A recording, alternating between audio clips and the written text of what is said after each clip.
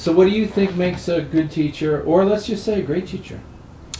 Well, I think what makes a good or great teacher, first of all, it's predicated on the actor, right? Because what's good for one may not be good for the other, right?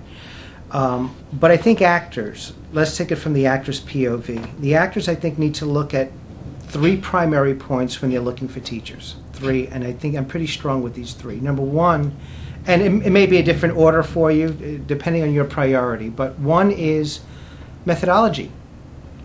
If I had a teacher and he said, fake it, just keep faking it until you make it, fake it, just act more. That teacher could show me 20 proven formulas of that working, 20 great actors or good actors with a wonderful resume, I still wouldn't be able to do it. Even if you could prove to me that that works, because it doesn't resonate with me. It doesn't feel right to me, so I'm not going to surrender over. So methodology is one.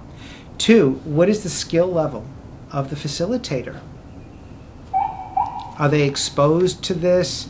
Have they taken a summer course in something, or are they a master craftsman with their training?